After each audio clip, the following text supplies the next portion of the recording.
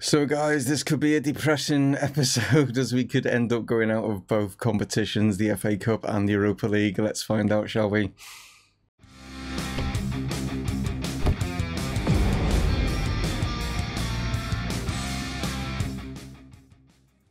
Hello guys and welcome to Dreaming is Possible here with Chesterfield, and yes, it could be depressing, couldn't it? We are trailing 1-0 against Bayer Leverkusen. We play the second leg to begin with in today's episode, and then we go 2 days and it's Man City in the FA Cup. Yeah, only 2 days in between, so this is going to be a kind of juggling around with like who's going to be playing and fitness-wise, stuff like that. Hopefully we don't pick up any injuries and stuff. Can we, at the Proact Stadium, turn the Bayer Leverkusen result into a positive? That's what we're going to hope. See if the crowd get behind us and push us over the line. Let's find out, shall we, as we kick off against Bayer Leverkusen. So then guys, this are the two starting lineups. We're going obviously the more positive. We're at home. We've got to try and claw back this 1-goal deficit that we've got at the moment. So we've got in goal, Horn is there. Yeah, we've got Cruz, Bucci, Arifi and Clay as the back four. Ben Clay then takes the captain's armband with Martin Neto in midfield with him. Keena in the cam. Then we've got Garber, Watkins out on the wings, and Appleby is up top. As for Bayer Leverkusen, no real sort of, maybe Abel Ruiz is actually starting this one. He didn't start the last one. They've not got no, he's not there, is he? No, Matt Hummels is not on the bench and he's not in it. They've got who's that?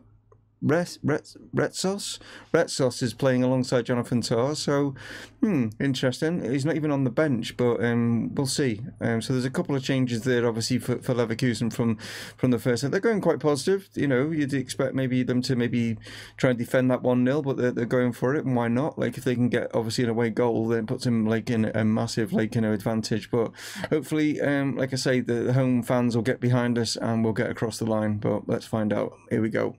So we're nearly about 20 minutes in, and we got the first highlight as it's played here towards Arifi, as he he's lost the ball. What has he done there? And that could have been awful. What? Okay, what's happened there? Oh, they've got a player down injured. What happened there? Tremoni is down injured, so Horn kicked the ball out, but yeah, he's not gone off by the looks of it. But yeah, that was a weird highlight. So we're just coming up to half time, and this is only the second highlight of the actual episode so far, as Ben Clay finds Martin Neto. He plays this one into the box, headed down by Watkins, comes to Keena, and we are back in this just before half time. Domingos Keena fires it into the bottom corner, and then we are back level on aggregate. As it comes out here, like Ben Clay looks it down, Martin Neto plays it across. I was not sure what Watkins was doing, but he obviously saw something that I didn't, and yeah, he saw Keena on the edge of the box, and a great strike as he beats the keeper into that bottom corner. So we go into the break leading by a 1-0, but it is all square on aggregate. So, but as you can see, we've had more of the shots and stuff, but they've had way more of the possession. They're controlling the possession, which is usually what we do. So they're controlling things, but we're the ones that are getting more of the shots away. So can we get that killer winner, or is it are we going to fall to that away goal? And there's a chance here as Chukwueze plays this one across. It's a chance for Abel Ruiz, and he's just drilled his way through. I can't believe he's just done that. He's just dribbled his way past Felipe Cruz with ease, and he's just fired it past Timo Horn, and that has put us in a very difficult situation now because they have got that away goal. This is just poor defending here. We've got to we've got to close him down, and we just let him just run, just dribble past, and it's just that's just terrible, absolutely terrible. But it is actually Bayer Leverkusen that is on the break here as they push forward, and they're going to try and finish this game off as Chukwueze plays this in, finds Vlasic. Barrow now back to Vlasic. Fortes. Barrow plays this one all the way across here to Poulsen. Just knocking this about. The longer they keep hold of this ball, the better, and they're through. And that's a good save from Horn, but it's going to go out for a corner. We're the ones that need to be attacking right now, and unfortunately it's Bayer Leverkusen that are controlling this game massively. Played in, and that could have been number 3 for them on aggregate.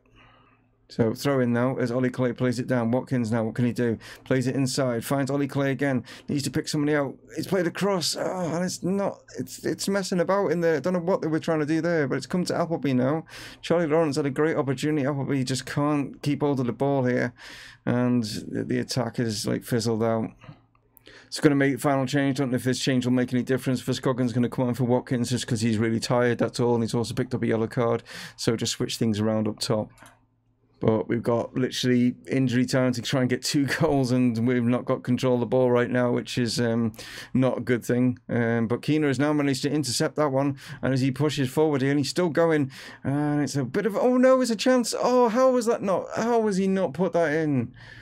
Oh, the keeper like made an absolute error there, and Charlie Lawrence all he had to do is like stick it either side of him, and he didn't. But we're out. We finished 1-1, but it's that away goal that's like killed us, and we go out of the Europa League. Well, it's the first time that we've been in the competition. I know that the board were like expecting us to get to the quarterfinals, which I think is just ridiculous. Like, you know, in our first season, but the board will always be, you know, it's what boards are. They're all about like, you know, trying to like, you know, go for the best, aren't they? They want the best from whatever they can to get as much money. So I can understand that they're always going to push you to another level. If they made things easier, then you wouldn't like, you know, be committed, would you? So I get that. You know, we've done really well in this competition. We topped our group, which is great considering Roma were in it. But no, we're out of this one now. Will we bow out of the FA Cup? Let's find out as we take on Manchester City.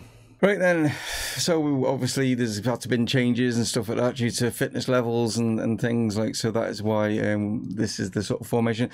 Rodolfo's in goal because, yeah, cup goalkeeper and stuff, so that's why I've decided to put him in goal. We've got Bo Jansen, which, yeah, you're not going to necessarily know, like, is playing at centre-back along with Bucci and Tisserand. We've got Cruz and Ollie Clay, who aren't particularly fully fit, but, you know, got to play him. Ben Clay, Neto and Nkunku are in the midfield. And then we got Pedro Neto going to be partnering Charlie Lawrence up top. Like I say, it's all to do with fitness. The weird thing with Man City is that Harry Kane, I've just noticed, he's playing out on the wing.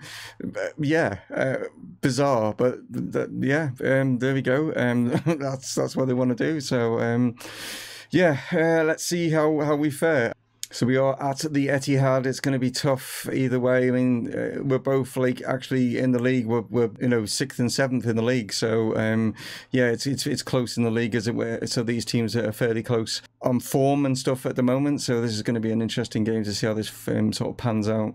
So first chance now as Ollie Clay throws this one into the box. Nkunku gets there, I should say. It's come here to Martin Neto. Ben Clay now lays it off. Neto being forced back on Nkunku now. Gets it round the corner, finds Ollie Clay, nice ball in. Charlie Lawrence knocks it back to him, and Ollie Clay blasts it over.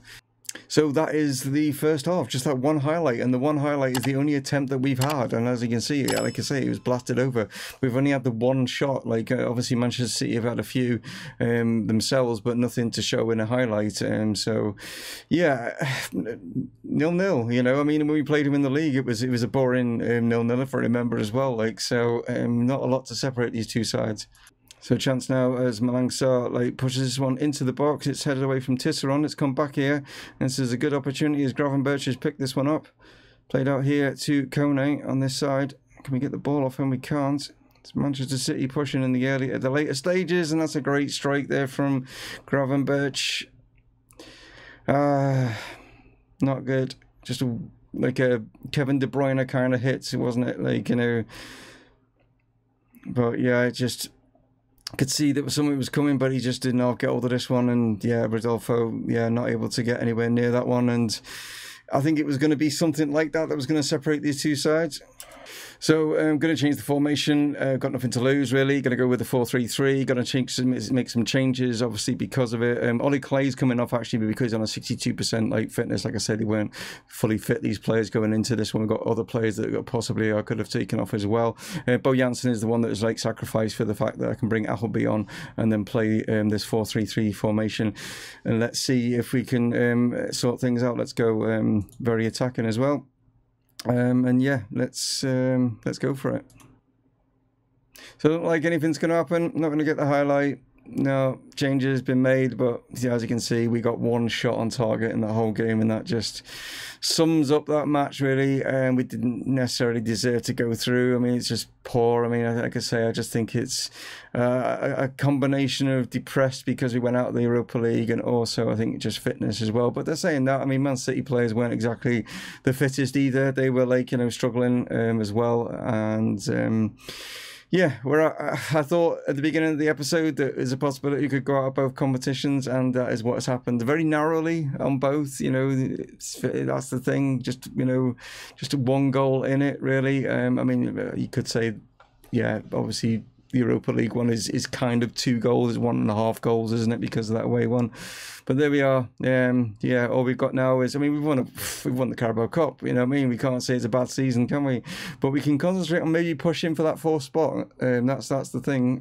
That's like, you know, and that's what we can use the rest of the like time now that we're out of those competitions. We'll have fitter players, and we can concentrate on going for that 4th spot and getting maybe a Champions League for next season.